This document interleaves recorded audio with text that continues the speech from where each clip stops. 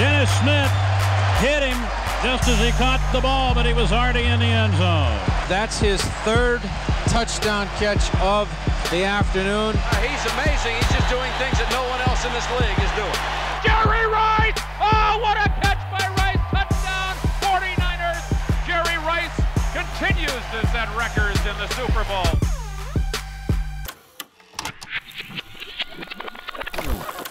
I think every Super Bowl that I played in has something special. The heavy favorite, the San Francisco 49ers, going for their third Super Bowl win in this decade. Super Bowl 23, that was my first one ever being on that stage. From Mississippi Valley State, wide receiver, number 80, Pro Bowler Jerry Rice. I remember playing that season, I had a sore ankle. I sort of doubted myself a little bit that I would be able to perform at a very high level. Well, the question in San Francisco would be, are they going to be 100% healthy? Jerry Rice hurt his ankle Monday. I knew it was going to be a very physical football game, and that's when you have to really pay more attention to the little things, route running, being able to come out of your cuts, get separation where the quarterback can throw the football, and I think I was at my best doing Super Bowl 23. The second down and 10 from the 14. He's back to throw. Quick pass for Rice. A touchdown, 49ers. My first Super Bowl touchdown, the play before the Cincinnati Bengals defensive back had an opportunity to make an interception, and somehow he dropped the football. So the next play, they came to me, and I had an angle route. I go straight to the corner. Joe throws the ball.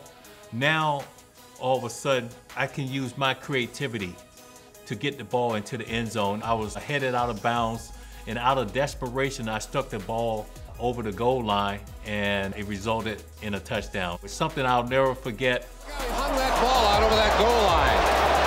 I don't think there'll be any review of that. Nope. Well, if the 49ers win this one, guess who's going to be an MVP? Taping Jerry Rice's ankle. There's the famous ankle. And maybe he's begun to take a toll on that ankle. 3 minutes, 10 seconds left in the ball game.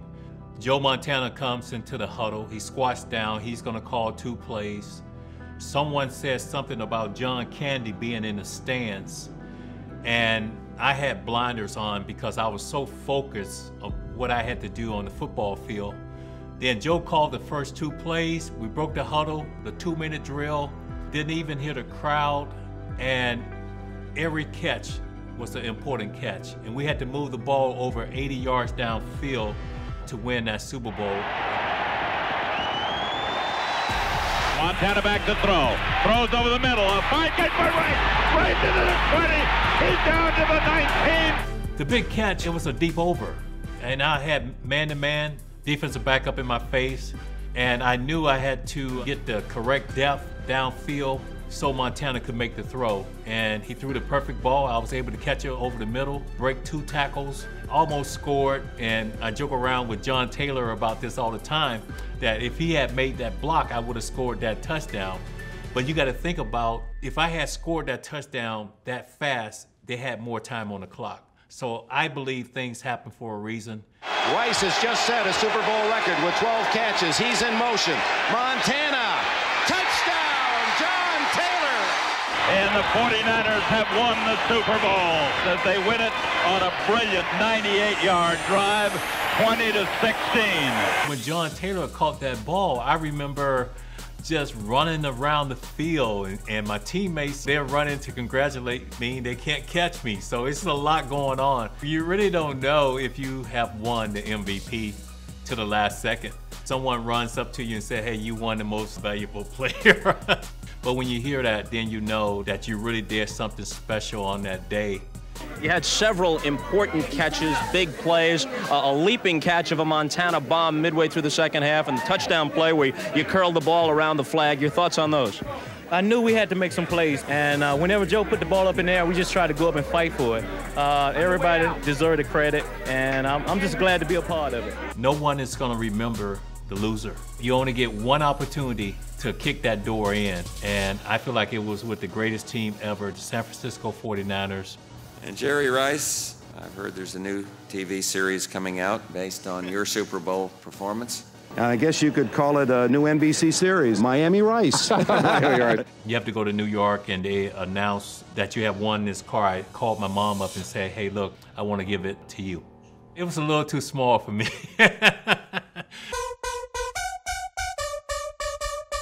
Super Bowl 24.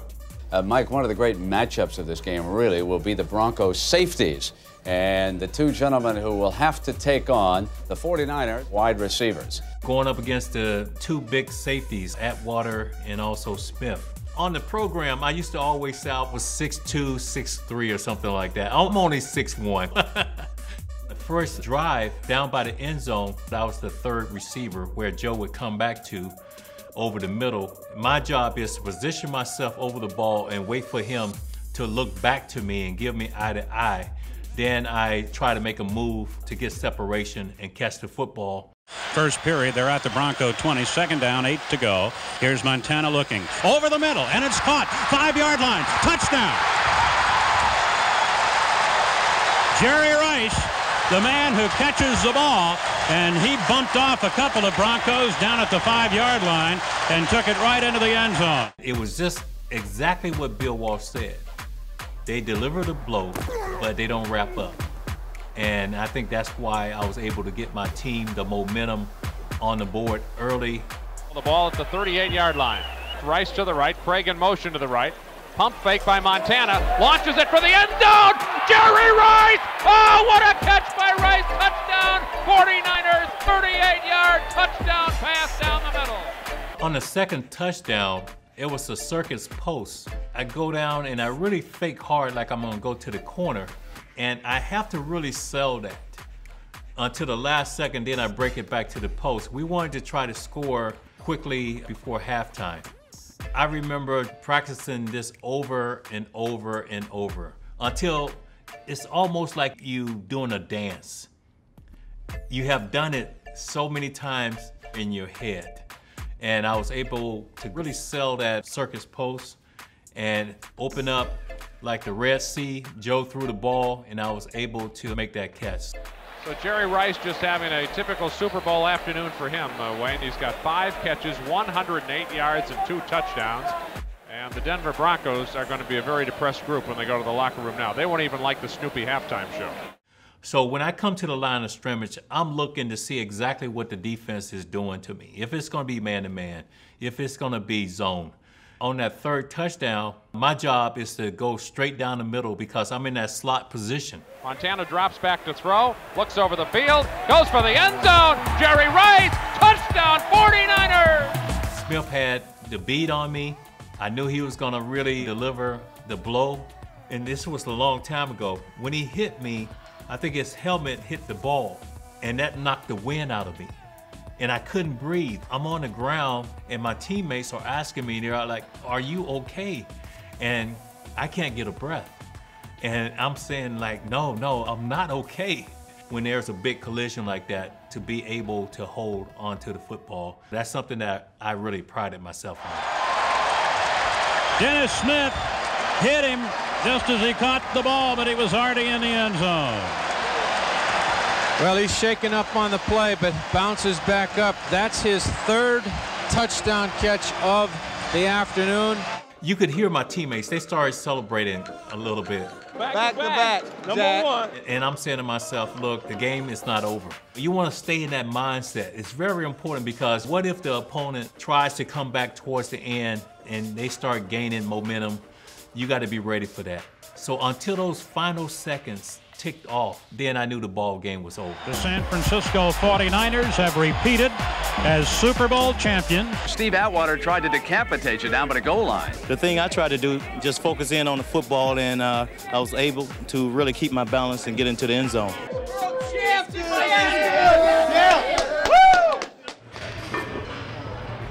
You know, if I didn't love this game, I wouldn't be doing this. The way I trained during the off season, to play the game for over 20 years. I only took 2 weeks off, then I was right back into my training, so I never got out of shape. I wanted the 4th quarter to be just like the 1st quarter. I want to wear my opponent out. I don't want to give him a chance to get his breath. So even on run plays, I'm running 40 to 50 yards downfield. Now, eventually, because of my conditioning, you're not going to be able to keep up. You know, I used to run this infamous hill that was about 2.5 miles up. Then the last 800 meters is straight uphill. And I was one of those guys that always would finish that. And that really gave me that little extra that I needed towards the end. Bill Walsh always said this: if you put the work in, at least you have a chance. If you don't put the work in, you don't have a chance at all.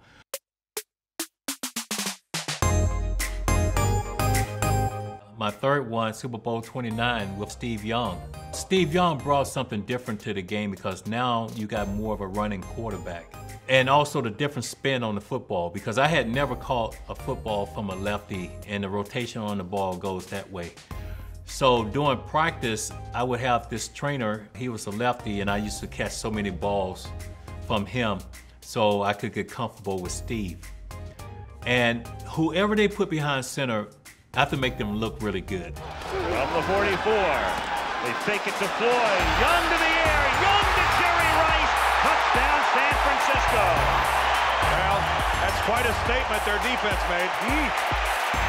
The lightning bolts were just hit by one. Jerry Rice, his 5th Super Bowl touchdown, splitting defensive safety men. And it was almost like they were paralyzed there, almost like they were looking for an autograph as he went by. And I really ran down and I did that circus post again. To really fake it like I'm going to the corner and be patient, then break it back to the post. Steve Young was able to hit me, and we were able to jump on the San Diego Chargers really fast. It's 3rd and 13 at the 15 after the timeout. Young throws, Jerry Rice, touchdown.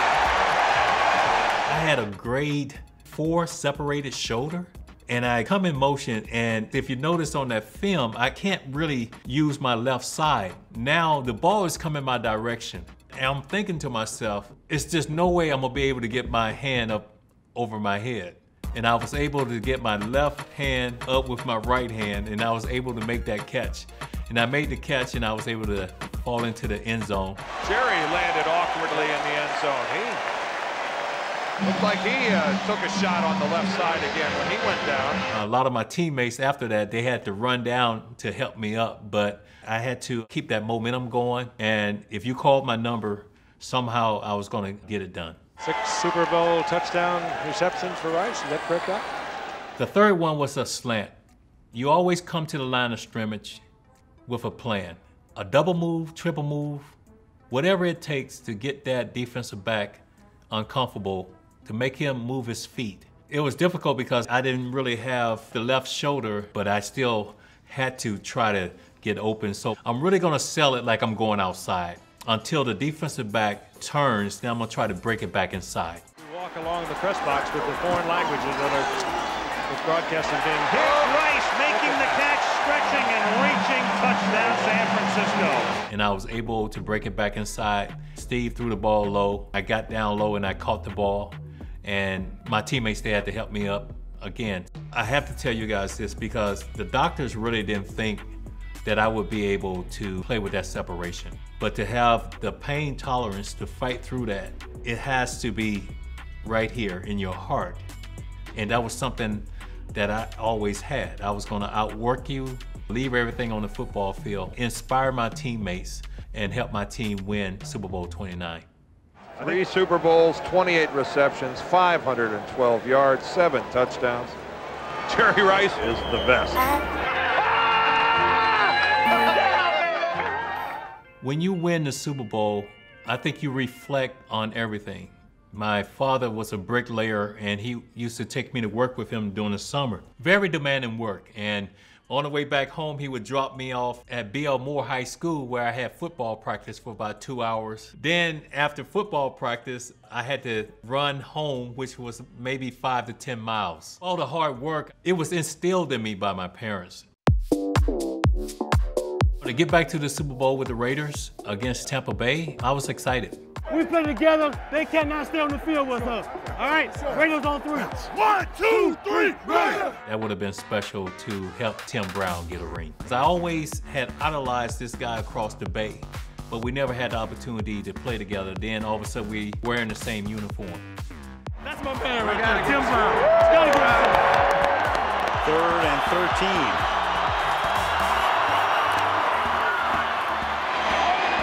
Deep open is Rice.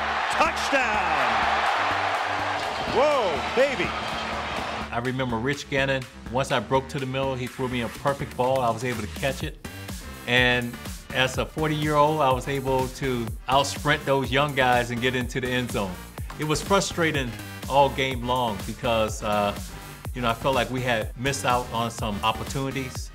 And I finally got an opportunity to put some points on the board, and I was able to do that. There's no one particular catch that describes Jerry Rice, whether it's two hands over the top of the defender, where it's racing and streaking between defenders. Rice has done it every way. Today, I don't think about all my records. I have never felt like I played the perfect game. You could score, you could have a game where you have over 10 receptions, 3 touchdowns. I could always see something that I could have done better. I think about the way I played the game, everything that I left on the football field. It was never a job for me. It was always a lot of fun where I could go out and entertain so many people and play a game that could really make someone's day.